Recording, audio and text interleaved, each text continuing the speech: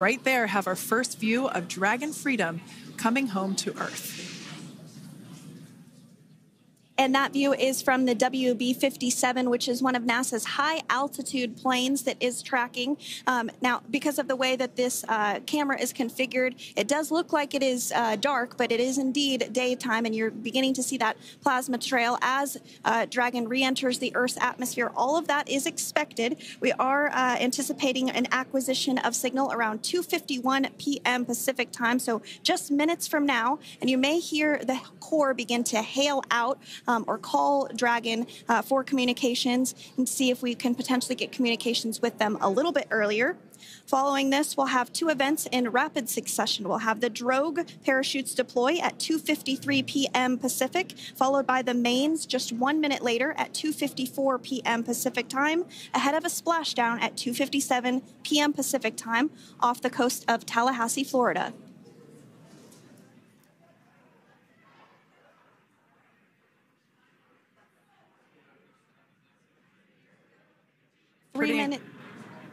Pretty incredible views of the Dragon spacecraft making its way home back to planet Earth with the Crew 9 astronauts on board. Once again, this view is coming from the WB-57 plane.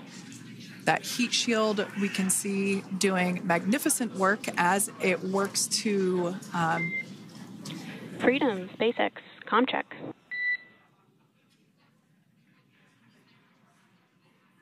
All right, we're going to start hearing the SpaceX Crew Operations Resource Engineer. SpaceX Freedom is with you. 4.16. Enjoying the ride. Copy that, Freedom. Great news there from Commander Nick Hague reporting back. We see a healthy flight computer. Expect automated chute deployment. Freedom copies. Like we said before, things moving very quickly as Dragon Freedom makes its way home. Next event coming up will be deployment of the drogue parachutes. This occurs around 18,000 feet. GPS has converged. Expect nominal altitude for drogue chute deployment.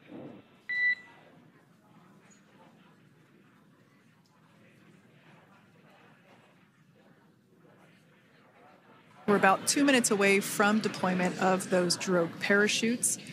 Now the heat shield is continuing to work to slow the vehicle down. That entry period, the Dragon spacecraft went from orbital velocity about 17,500 miles per hour down to about 350 miles per hour. So it really gives you a sense of why that plasma builds up on the exterior of the capsule, thanks to the heat shield and the work that it does. Those drogue parachutes will slow it down from 350 to about 119 miles per hour. We can see 15 kilometers. Brace for drogue window. We can see seat rotation happening inside the capsule. Great to get those first views of our crew members. Once again, the capsules are going about 350 miles per hour when the drogues are deployed. Those drogue parachutes that we manufacture here in-house are going to slow the spacecraft down to 119 miles per hour. And that is when we will see the main parachutes deploy, and that occurs about 6,000 feet above the ocean's surface. And we are expecting drogue deployment at 2:53 p.m. Pacific, so we should see it any second now. And there you are getting a great view of Crew 9 inside Dragon Freedom as it returns back to Earth. We are awaiting the drogue deploys. This view coming from the WB-57 high-altitude plane. And there you see it on your screen, drogue deployment. Drogue descent rate nominal. You can hear the crowd here. Visual on 2 healthy drogues. The crowd here very excited as Dragon Freedom continues to make its way back to planet Earth.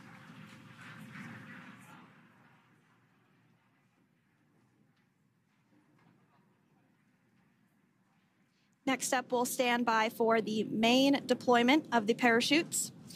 The mains are quite a bit larger. You'll be able to notice the difference on your screen once they deploy, and they continue to ensure that the Dragon spacecraft slows down even further. As we mentioned, Freedom will be traveling 16 miles per hour when it splashes down off the coast of Tallahassee, Florida, here at 2:57 p.m. Pacific time this afternoon. And there we go. We have visual on 4 healthy mains. That view was from inside. Freedom copy.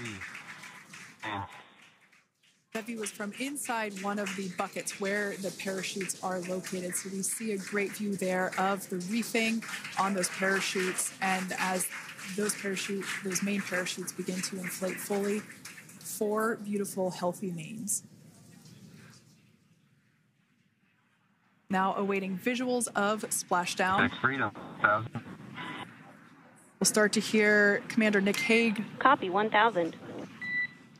As we heard right there, Commander Nick Hague will be calling out the altitude of the Dragon capsule from here on out. Landing in water is simpler and provides more margin against unlikely parachute issues. You can see those parachutes continuing to slow the Dragon capsule down. And if you're just joining us, you're looking at 800 meters.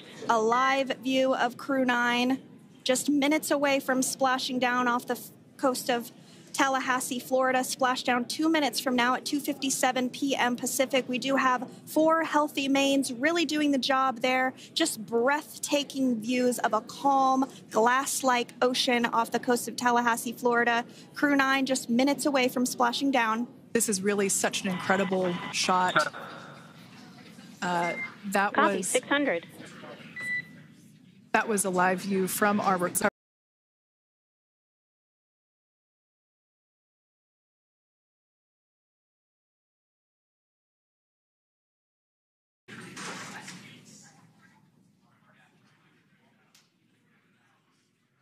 And splashdown. Crew 9 back on Earth.